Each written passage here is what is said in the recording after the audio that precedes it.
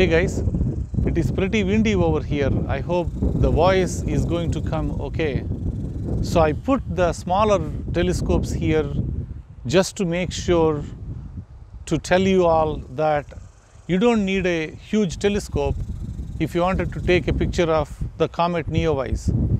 You can just use like a DSLR with a telephoto lens and a shorter exposure like 5 seconds or 10 seconds, and probably with the ISO 1600 or 3200 you should be able to take a pretty good picture of the Comet Neowise. You don't need a tracking mount or anything. Some people are even using their cell phones, putting that in the night mode and taking a 5-10 second exposure. It's decent enough. You can actually take a good look. So Comet Neowise is getting brighter as it is approaching the sun. In my last video, I was using like big telescope to take a picture. I showed you all a close-up view of the comet.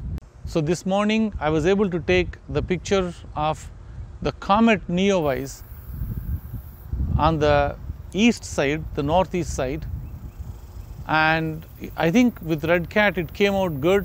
So most of my inquiries are coming from either US, UK or India.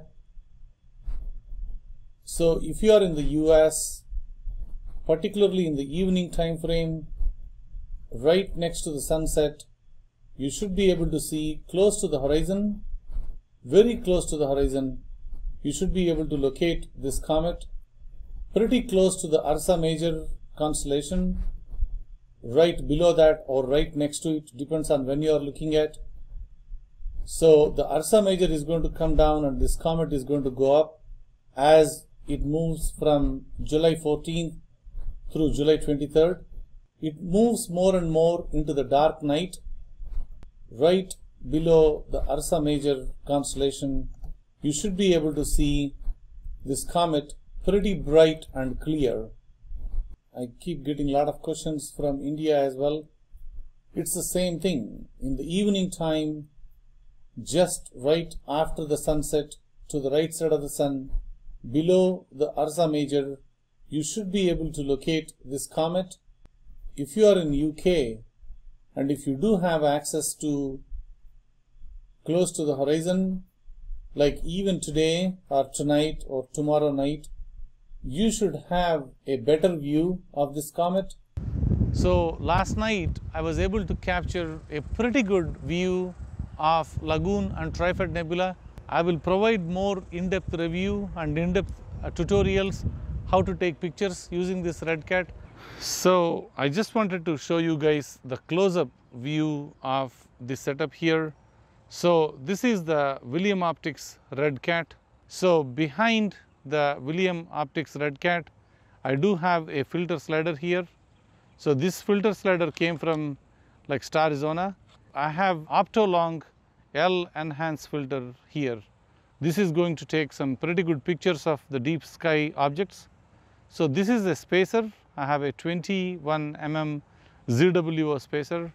So this is a dedicated astronomy camera, ZWO 071. It's a one-shot color camera. And this is actually a ZWO ring.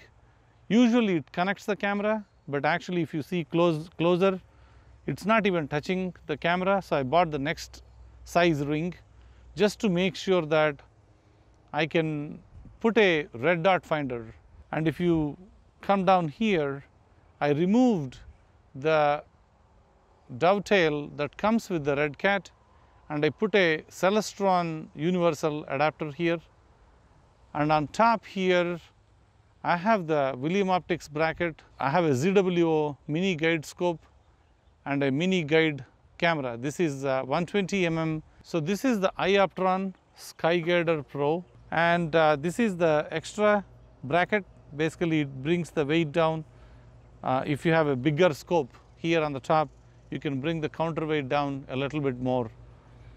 And this is ZWO ASI Air Pro. I will provide more in-depth review and in-depth tutorials how to take pictures using this Redcat.